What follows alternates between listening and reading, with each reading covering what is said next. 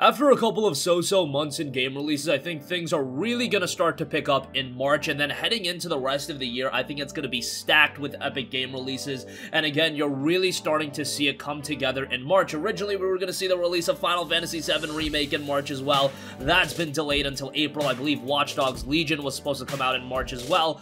Some games have been pushed back, however, overall, I think the month is still looking very strong, and in today's video, we're highlighting the top 15 games coming in March of 2020.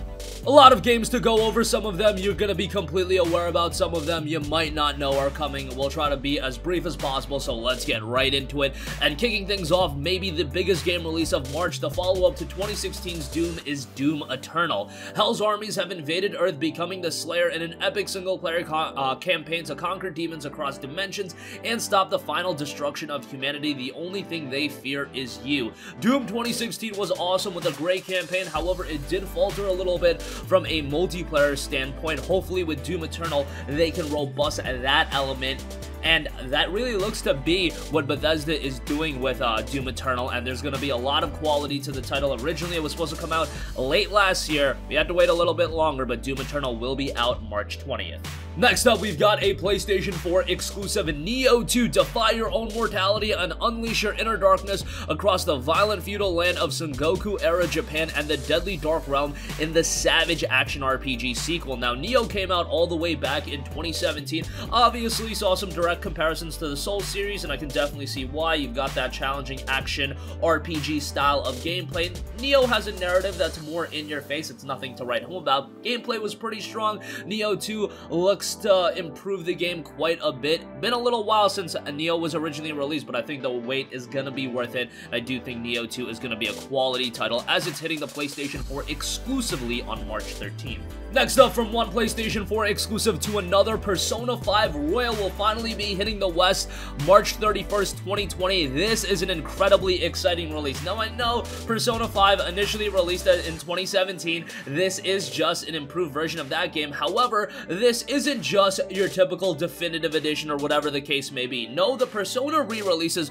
always go to the ultimate extent of adding a lot of content. You saw that with Persona 3 FES, you saw that with Persona 4 Golden, and that is doubly true for Persona 5 Royal, and it's going to add a lot of new content. Prepare for an all-new RPG experience in Persona 5 Royal, based in the universe of the award-winning series of Persona. Don the Mask of the Joker and join the Phantom Thieves of Hearts. Persona 5 Royal is packed with new characters, confidants, story depth, new locations to explore, and a new grappling hook mechanic for stealthy access to new areas. With a new semester at Shujin Academy, get ready to strengthen your abilities in the multiverse and in your daily life. If you played Persona 5, there's reason to go back and play this version as well, and if you never experienced Persona 5, well, definitely get started with Persona 5 Royal. It's going to be a phenomenal game.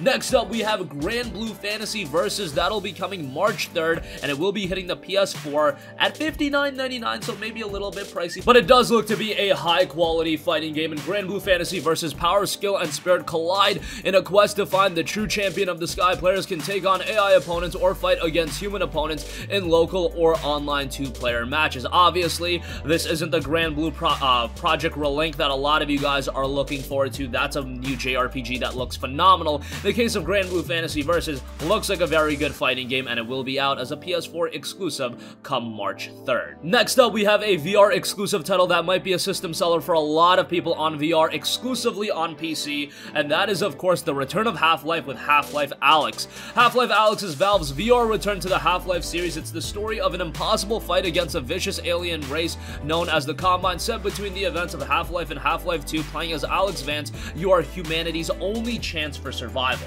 As founders of a fledgling resistance, you've continued your clandestine scientific activity, performing critical research and building invaluable tools for the human brave enough to defy the Combine. Every day you learn more about your enemy, and every day you work toward finding a weakness. I know that some people are going to be disappointed that it's VR exclusive. However, this is a game that's been built with VR in mind, and it seems like a lot of people seeing the gameplay have been completely enthralled by the game, and they've ended up picking up a VR headset. I think ultimately it's going to be a system seller for VR for a lot of people, and it will be coming in March of 2020. We don't have an official date, but it is shaping up to be one of the biggest game releases of the year, and I don't think it's hyperbole in saying that, even though it's a VR exclusive title. Next up, one of the most popular anime is making the transition to gaming once again, and that is One Piece with One Piece Pirate Warriors 4. Now, traditionally speaking, anime games are usually a little bit of a mixed bag, but One Piece Pirate Warriors has been a rather well-received franchise, and Pirate Warriors 3 in particular was really well-received, getting a 74 on Metacritic, and most One Piece fans really enjoying the game. Now, obviously, if you're getting into a game like this, you probably want to be a fan of One Piece.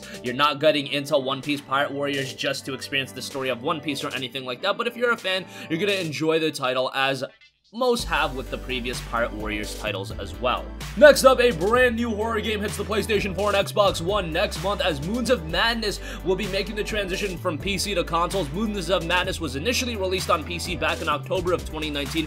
Pretty well received over there, a first-person story-driven cosmic horror game where the scientific exploration of Mars meets the supernatural dread of Lovecraft. Definitely has some psychological elements to it. Was pretty well received on PC by the community that played it. 69 on Metacritic, but mostly positive reception on Steam, with 77% of the 783 user reviews being positive. If you're a fan of horror games with a psychological twist to it, I think Moons of Madness is going to be right up your alley, and it will be coming to PS4 and Xbox One on March 24th, so there you have it on that for you horror fans out there. Transitioning back to anime, Tecmo Koei and Gus have announced a Fairy Tail RPG for PlayStation 4, Nintendo Switch, and PC, and that'll be due out in March as well. Demons, Dark Wizards, Dragons, and Cats players will find it all as they start your journey at the land of Fior and Fairy Tail Wizards. Play through the adventures of Natsu Dragneel and Lucy Heartfilia, as well as the other eccentric members of the Fairy Tail Mage Guild. Obviously, one of the most popular anime, not quite at the level of a One Piece, but definitely has its own audience and a very popular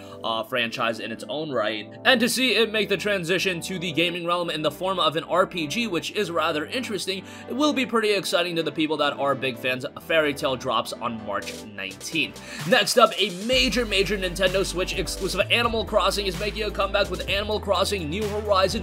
As in previous installments in the Animal Crossing series, New Horizon is a non-linear life simulation game played in real time. You assume the role of a customizable character who moves to a deserted island after purchasing a vacation package, and you proceed in an open-ended fashion where you're going to be doing a lot of things with a ton of variety. New Horizons will support both local and online cooperative gameplay with up to 4 players locally and 8 players online, able to occupy an island at any given time. This is definitely going to be one of the bigger Nintendo Switch releases of the year, and it will be dropping on March 20th.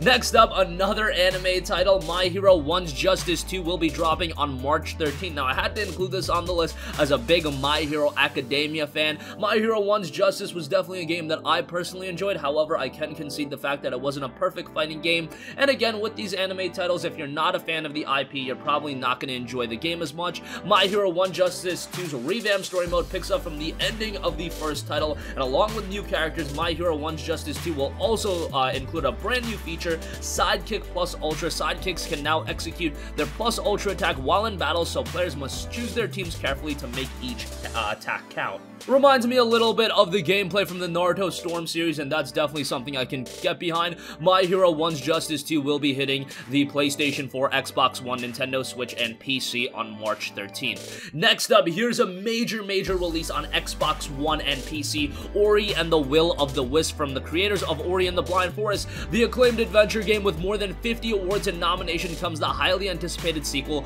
Ori and the Will of the Wisps. Ori and the Blind Forest was a tremendous game that a lot of people enjoyed. It's one of the best received downloadable titles in history, and now after a long wait, we are finally getting Ori and the Will of the Wisps. To give you guys an idea, the Blind Forest came out all the way back in 2016, so it's been 4 years, but this game looks just as good. Visually, it's a gorgeous game. Expect some great platforming, expect some great action, and a great story to go along with it. Ori and the Blind Forest was one of the more emotional games you could play, and Will of the Wisp, I'm sure, will be a lot more of that. Ori and the Will of the Wisp hits Xbox One and PC on March 11th for $29.99, so a pretty good price as well.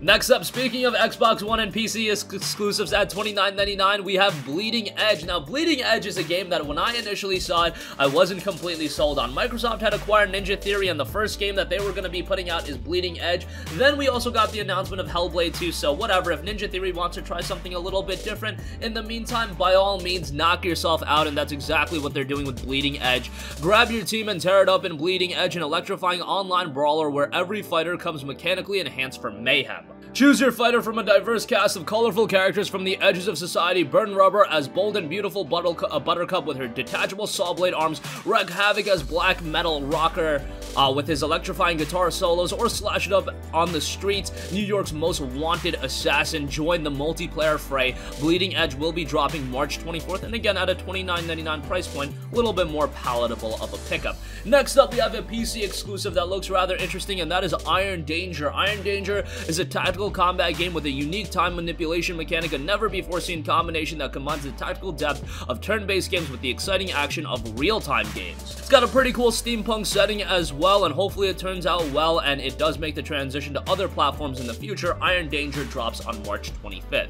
Next up, a major game making the transition to the Nintendo Switch is The Outer Worlds. That'll be out in March, and The Outer Worlds, of course, a brand new sci-fi single-player RPG done by Obsidian. Great to see that they will be able to bring this game over to the Switch, but it's not like Outer Worlds was this technical juggernaut. However, I do offer you the fact that Outer Worlds had a great art style, and that should make a quality transition to the Nintendo Switch. It's a great game. We already know it's a great game, and having it on the go and having it on a Nintendo platform, that's going to make it just as good, if not a little bit better even, dare I say. And lastly, let's end this with one of my favorite franchises. The Legend of Heroes Trails of Cold Steel 3 makes its way over to PC. It was a little bit unfortunate that it was initially a PlayStation 4 exclusive, but that'll be remedied in March, as the third game in the Trails of Cold Steel franchise will be arriving to PC. Trails of Cold Steel 1 and 2 are already available. Tremendous JRPGs with some of the best storytelling and character development I've ever seen in a game. Not necessarily just in a JRPG. You can compare it to any other style of RPG. The storytelling, world building, character development in Legend of Heroes is top notch, and it's done really, really well in Trails of Cold Steel.